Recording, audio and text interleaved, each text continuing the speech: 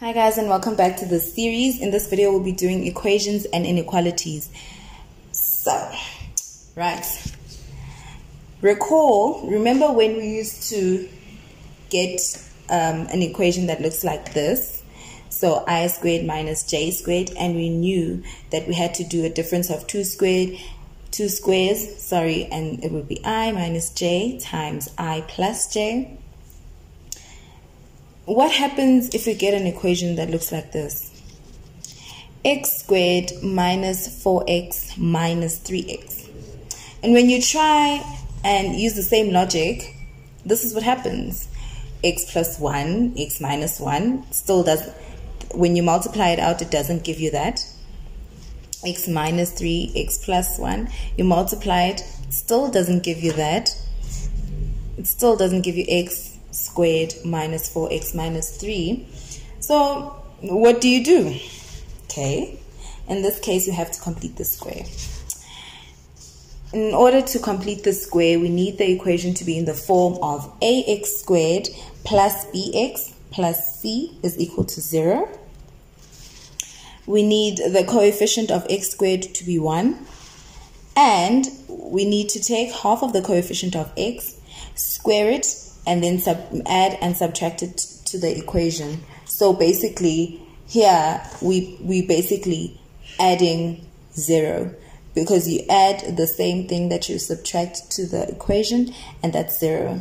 So for instance, if you say plus 1 minus 1, that's adding 0. You solve the equation as a difference of two squares, and then you solve for x. So that's how you complete the square. Let's do it in an example. So x squared minus 4x minus 3. Condition 1 is met. It's in the form of ax squared plus bx plus c, right? Condition 1 is met. Condition 2, the coefficient of x squared must be 1, and it is. And condition 3, now we must start. Now we must take this, we must take the coefficient of x, and we must halve it, and then we square it. We add and subtract what we get. Okay, so let me show you what I mean. It's x squared minus 4x. The coefficient of x is 4. They said we halve 4. Half of 4 is 2. Right? So we add 2, and they said we square it, squared, and then we minus 2, squared. That is 0, right? But it's going to help us. So minus 3 is equal to 0. Then what do we do now? Do you see that this, we can complete the square with this? So we complete the square. Okay, so yes, we complete the square. Now we have x minus 2 squared, and then we have this remainder. This is minus 4. This is not minus 2, it's minus 4 minus 3, and that's minus 7 is equal to 0. Right. Now we have a difference of two squares. This we can make, it's not a perfect square, but we can make it, right? So what we're going to do is we're going to say x minus 2 plus the square root of 7. Do you agree that if we square the square root of 7, we get 7? And if we square x minus 2, we get that. So do you agree that these are both perfect squares? And we say x minus 2 minus, right? Then we say x minus 2 plus square root of 7 is equal to 0, or x minus 2 minus the square root of 7 is equal to 0. Now we solve for x. X minus 2 is equal to negative root 7. X is equal to negative root 7 plus 2. That's x, the first x, or x minus 2 is equal to square root of 7. We just took the 7 over, the root 7 over, and then we get x is equal to the square root of 7 plus 2. And there you have your answer. Let's try another example. Example 2. Is this in the form that it's supposed to be in? Yes, it is. Is the coefficient of x squared 1? No, it's not. What must we do? We divide by 2 all over. Then we get x squared minus 5x minus 4 is equal to 0. Now, can we start? Yes, we can. Right. Then we get x squared minus 5x plus half of 5 is 5 over 2 squared. Have to square it. Minus 5 over 2 squared minus 4 is equal to 0. Then we can complete this square. X minus 5 over 2 squared minus. Then we minus this whole thing. You punch it into your calculator. Negative 5 over 2 squared minus 4 is negative 41 over 4, which is equal to 0. Then what we can do is the difference of two squares. X minus 5 over 2 minus the square root of 41 over 4. X minus 5 over 2 plus the square root of 41 over 4. We're not done yet. We have to solve for x. X minus 5 over 2 is equal to, can I go straight to that? 41 over 4. X is equal to the square root of 41 over 4 plus 5 over 2, or x minus 5 over 2 plus root 41 over 4 is equal to 0. So we get x minus 5 over 2 is equal to negative square root of 41 over 4. X is equal to negative the square root of 41 over 4 plus, when we take this over, it turns into a plus 5 over 2. And Bob's your uncle. We're done. Okay. Example 3. Okay.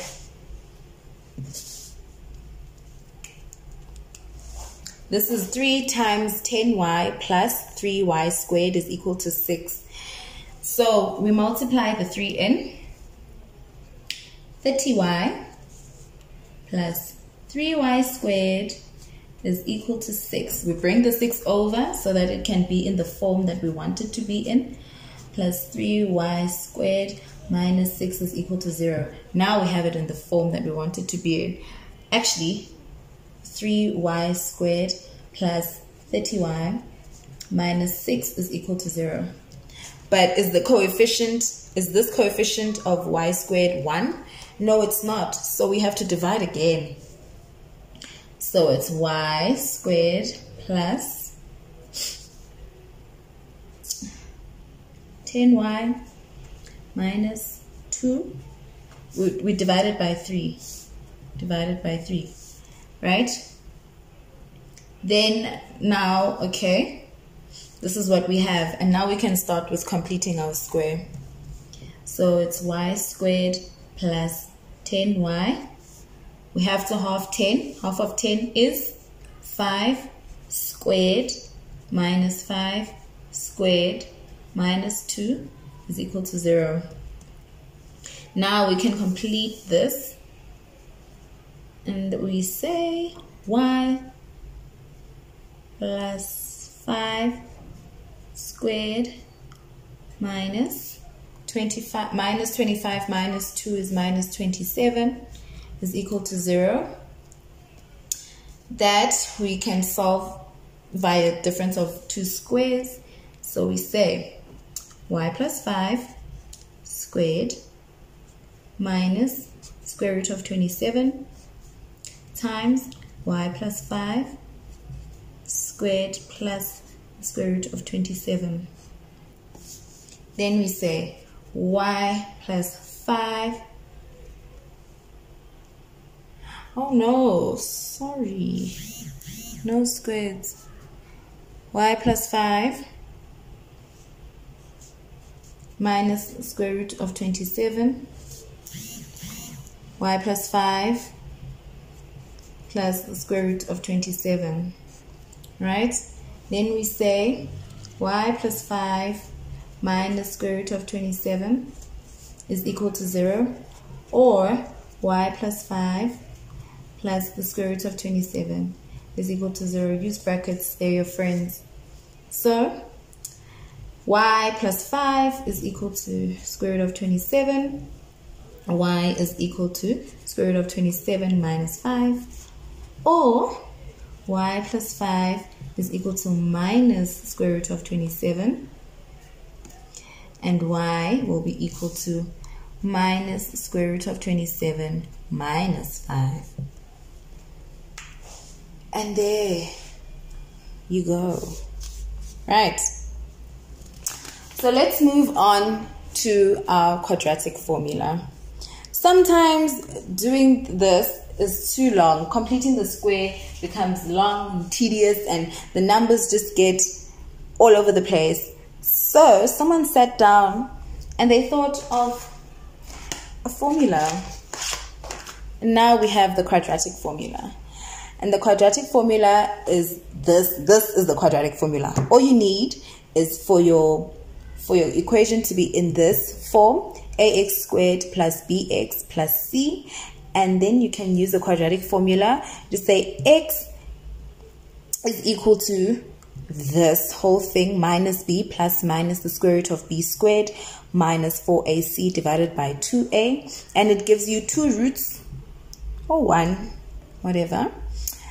It gets you straight to the x without you having to, go through all that hassle. So yeah. Example 1. First, we have to identify our a, b, c. So we want our equation to be in this form. And then we also want to identify which is a, which is b, which is c, so that we can plug it in our formula over here. Okay, so over here, we have the equation a squared minus 6a plus 2 is equal to 0. Coefficient of a is 1. Coefficient of b is -6. And the coefficient of c is 2. Then we're going to plug it all into our formula. So x is equal to minus b. Minus b plus the square root of b, we said was minus 6 squared minus 4 times 1 times 2 all over 2 times 1 is equal to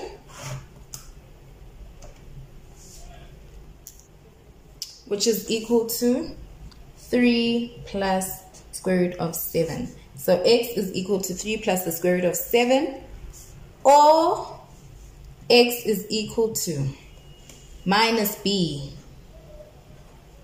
minus square root of minus b squared minus 4 times a, 1, c, 2, all over 2 times a, which is 1. You plug that all in your calculator and you should get that it is 3 minus the square root of 7. That's it. Example 2.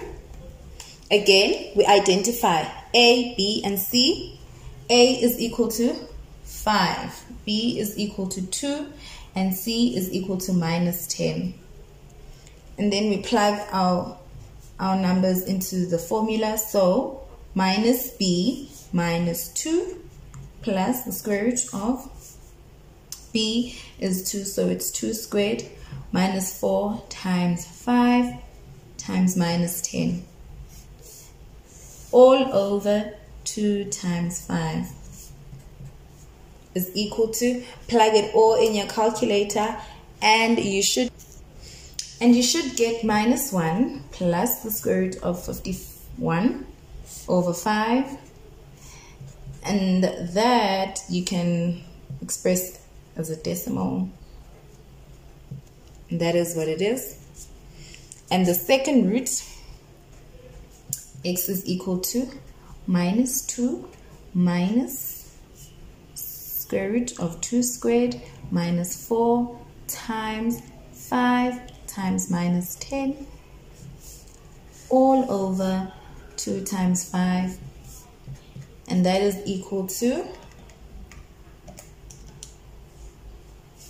minus 1 plus square root of 51 over 5, and as a decimal it's negative 1,6282.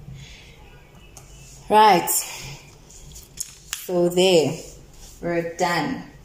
Now we're going to go on to substitution. When you see an equation like this, you tend to panic and you don't know what to do with yourself because it seems like it's a lot. It's t plus 1 squared plus 3 times t plus 1 plus 2. Well, can you see that t plus 1 is a common factor in this equation? So can we not use something else that we used to in order to solve this equation and to make it look simpler to us? Of course we can. What if I said, let k equal t plus 1. And then we substitute k every time we see t plus 1.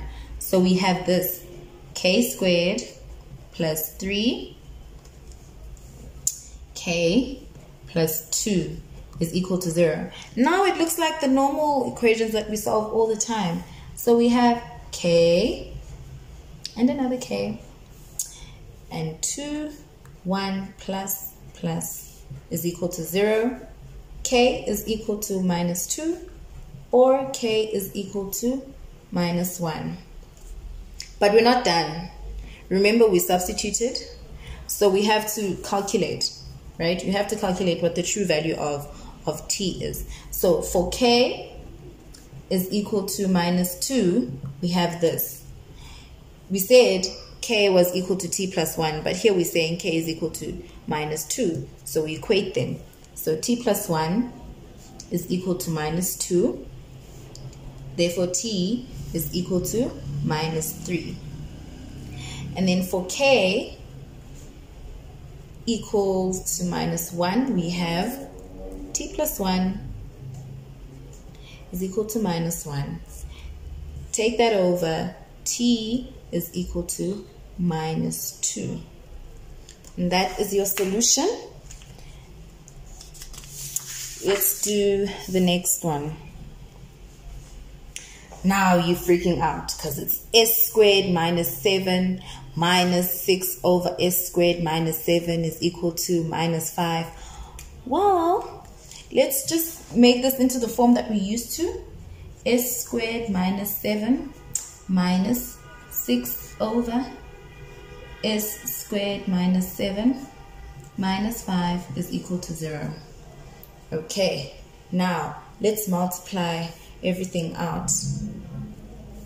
Now we have s squared minus 7 squared minus 6 minus 5 times s squared minus 7, which is equal to 0.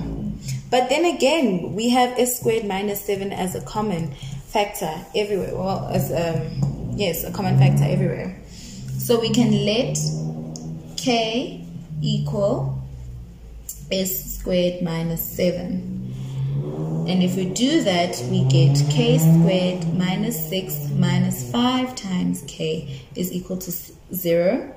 k squared minus 5k minus 6 is equal to 0. We solve for k.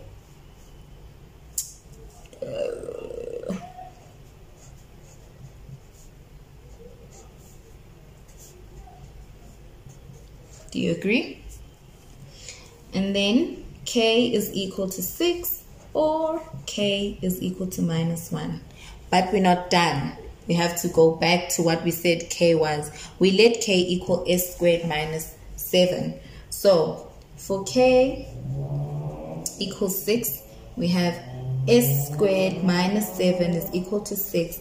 S squared is equal to, we take the 7 over, 6 plus 7 is 13, and therefore s is equal to square root of 13 plus minus.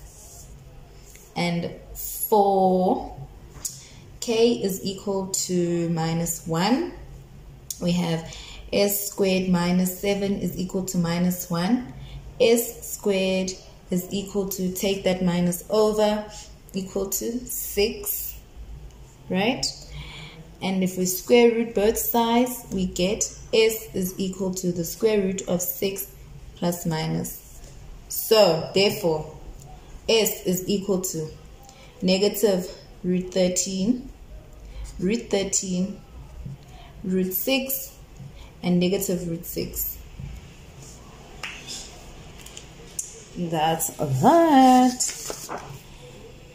Now the last one for this video is finding the equation. So basically here we're working backwards. At first we had the equation and we had to find the roots, and now they're giving us the roots and we have to find the equation. So here it says find the equation with the roots minus 2 and 2, x is equal to minus 2 or x is equal to 2. You know how that went. You plugged it in, so you when you got this, you went to this, right? So you just reverse your thinking, and that's what we get, right? Then you multiply everything out, you FOIL everything out, and that's the answer. X squared plus 2x minus 2x minus 4. And that's the final answer. X squared minus 4 is equal to 0. So let's do one together. It says find the equation with roots 6 and minus 4. So we said x is equal to 6 or x is equal to minus 4. And when we said this, we really meant it was like this. X minus 6, right? And this was like this. X plus 4, right? Was equal to 0. Now we're going to multiply everything out. X squared plus 4x minus 6x minus 24 is equal to 0. And then it's x squared minus 2x minus 24.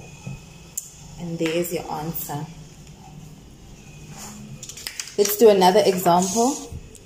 It says the quadratic formula f of t has two roots.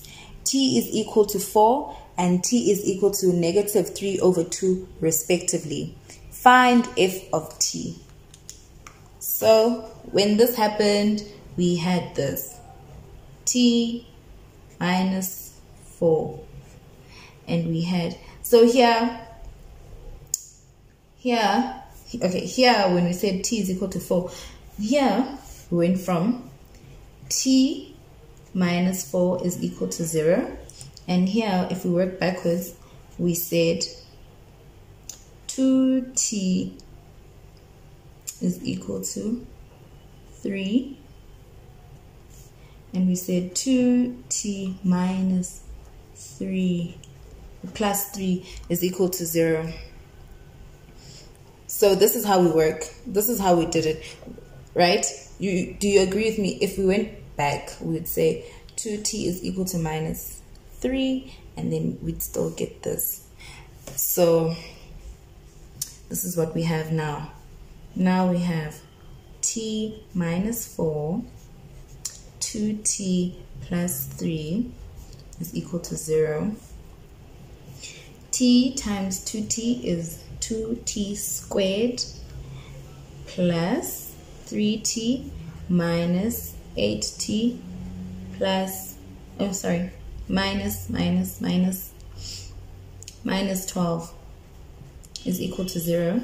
So we have 2t squared minus 5t minus 12. And that is f of t. So f of t is equal to 2t squared minus 5t minus 12. There.